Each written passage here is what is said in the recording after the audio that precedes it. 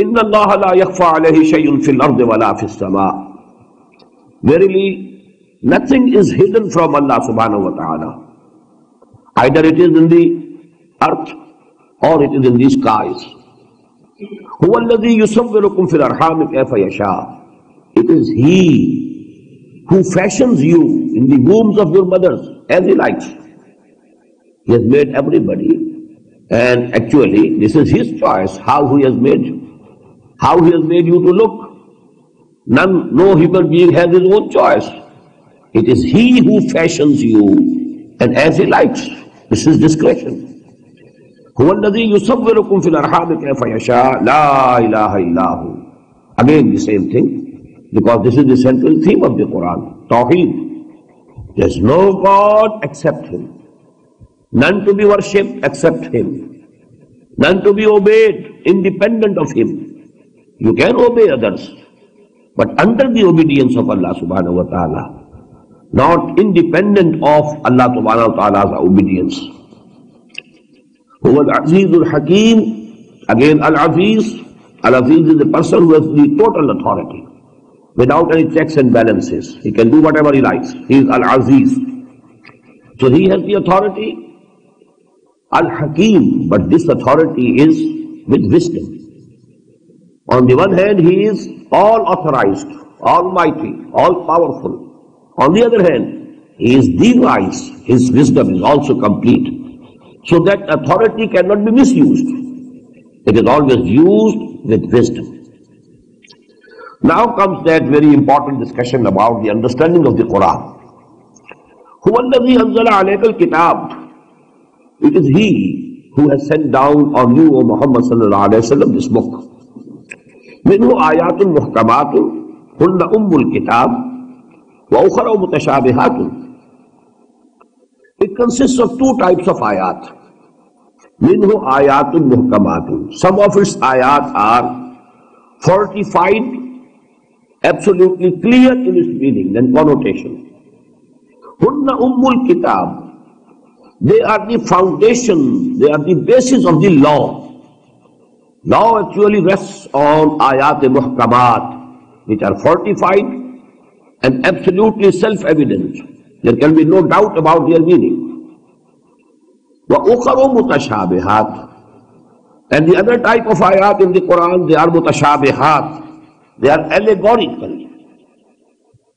فَأَمَّا الَّذِينَ فِي قُلُوبِ. Why allegorical? Now there is a question we must understand. Because you know all the phenomena of the unseen universe, we cannot understand them. Of the ghaib, unseen. Because no human being has seen that world.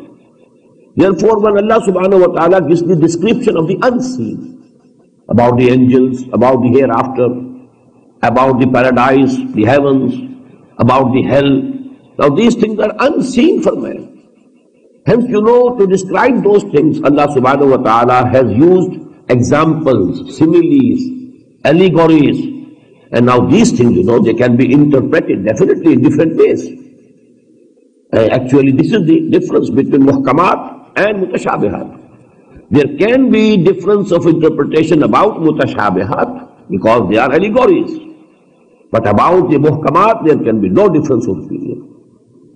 فَأَمَّا الَّذِينَ فِي قُلُوبِهِمْ زَيْغٌ.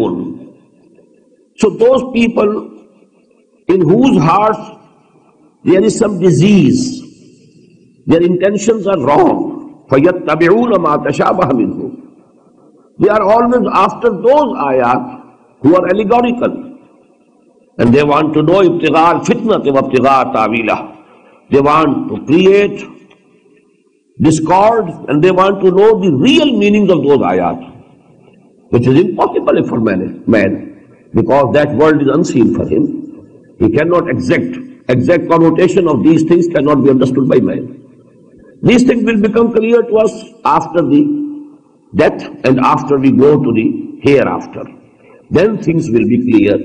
Otherwise, before this, these mutashabih ayat, we have to believe in them. But we cannot understand the exact meanings of those ayat which are describing the life hereafter, the unseen world. وَالرَّاسِخُونَ فِي الْعِلْمِ. Now that was the attitude of those who have some disease in their hearts. They are always after the mutashabihat. وَالرَّاسِخُونَ فِي الْعِلْمِ, on the other hand, those people who are well rooted in knowledge, who know the limitations of human intellect. This is the basis, You must know what's our limitations. Everybody should know what is my limitation. Man should know what is the limitation of human intellect. It cannot reach everything and every place. It cannot comprehend everything. وَالرَّاسِخُونَ فِي الْعِلْمِ, there is a saying in Persian language, Ma'lumam shud ke heech ma'lum na shud. In the end, most of the learned people, they are forced to say that now I know that I know nothing. A person very low in knowledge, he thinks he is very knowledgeable. But as the knowledge increases, then man understands that he knows very little. Ma'lumam shud ke heech ma'lum na shud. Today I have understood and appreciated that I didn't know anything. I am standing there. The real problems of this universe are still unsolved. Does any scientist know the length and breadth of this universe? Despite, all the telescopes and, the big means that we have at our disposal, nobody knows where it begins, where it ends. No physiologist says that he knows what is life. We don't know. Where is it attached to in the body? How does it slip away when man dies? We don't know even today what is sleep. How do we sleep? Where is the switch in the brain? Then when it is put off, a man goes to sleep, and when it is put on, a man gets up. Nobody knows.